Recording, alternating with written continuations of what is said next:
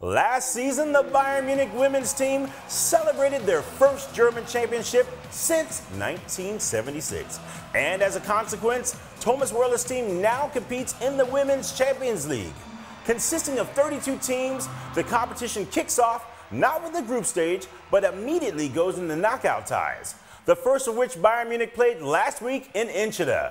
Against Twente, Melanie Lotholz scored a late and thoroughly deserved equalizer, which gives the Bayern women plenty of hope they can progress to the round of 16 with a home win tomorrow evening in the Grünwalder Stadium in Munich.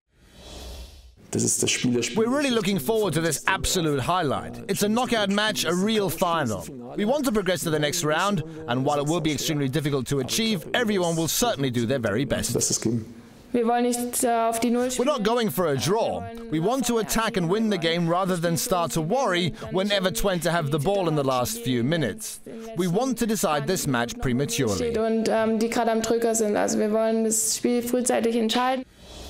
While Thomas Wörler's team is looking forward to a real season highlight, most of Bayern's male professionals enjoyed a successful week with their national teams. Manuel Neuer, Thomas Müller, Jerome Boateng, and Mario Götze, who sadly sustained a year-ending injury, qualified for the European Championships with the German national team, while scoring machine Robert Lewandowski did what he does best as he netted his 13th goal in Poland's successful run for France. David Alaba's Austrian national team finished the qualification in impressive style as table first, while Thiago also qualified for France with the Spanish national team on top of their group table.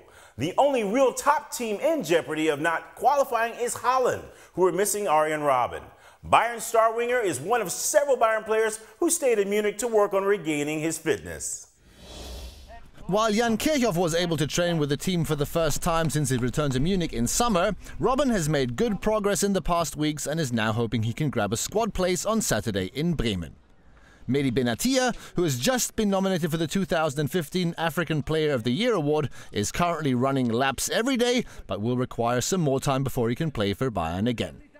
Holger Badstuber and Juan Bernat are hoping they can return to full team training this week and thus take the final step in their recovery process, while Franck Ribéry will certainly need a few more weeks before he can train fully following his return to the pitch this week. The only players currently unable to train at all are Sebastian Rode and Mario Götze.